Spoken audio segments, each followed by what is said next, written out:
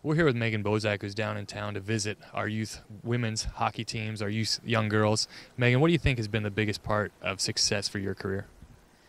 Just developing the game. I grew up playing with the boys at a young age. I had two older brothers that played, but just seeing the growth in the numbers and the people that grow to love this sport because it's one of the best sports to play.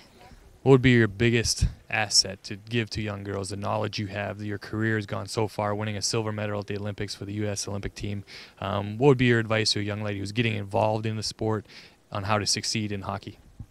Always try your best, always do your best, and always have fun with it because that's what counts at the end of the day. And now playing in Toronto in the Women's Professional League, 5 teams in that league right now looking to expand.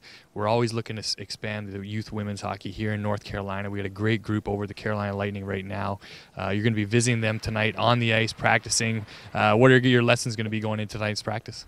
Just a few skills, seeing what we would do with the national team, a few days of practice, but just making sure that they have fun, getting a few tips from me, and also I want to get a few tips from them to see what they do at the age of 10 or the age of 14 or 19. Now, obviously, everyone faces a lot of adversity in their careers. I'm sure there's a lot to go on in the women's world and women's hockey that you face. What are some of those things that you faced, and who was there to kind of help you get through those things? Well, being an American playing in Toronto definitely isn't the easiest. No, but just growing up with boys, it was tough. I think when you see someone that's out there that might be a little bit bigger than them at the age of 11 or 12, they'd like to go after me, but it's just motivation to become better, and you have to rely on your teammates because your teammates are going to be there for you at the end of the day. Who's been your biggest supporter, not only throughout your career, but your biggest help to get through some of those tough times?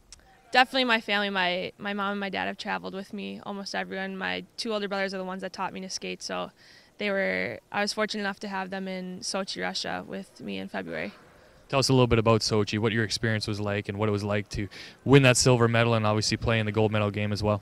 Yeah, it wasn't the ending that we wanted, but to say that I represented the country the best that I could was amazing. Just to put on that USA jersey and at the end of the day say that I achieved one of my goals is great.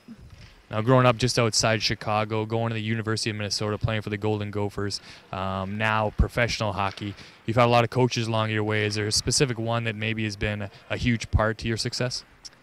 I've had a handful of coaches, but I had the same coach for 5 years, Tony Catchy in Chicago, that taught me a lot about myself as a person, myself as a player, and then Joel Johnson at the University of Minnesota taught me pretty much how to play my position with defense, so that helps a lot for me.